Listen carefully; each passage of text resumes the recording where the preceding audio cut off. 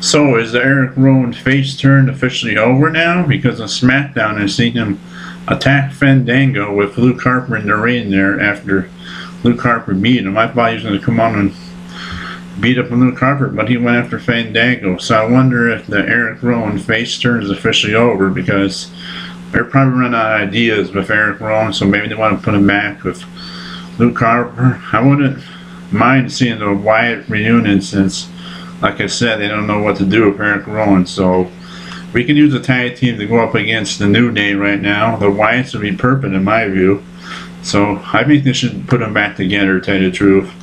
But to tell you the truth, if they did, it would have lasted on for Erick Rowan's face turn. I guess it never really work out, so they want to do that. Right now they're just teasing it. They're not going to officially announce that they're putting it back together, but I think it's probably, we're going to see a lot of tease here in the weeks to come.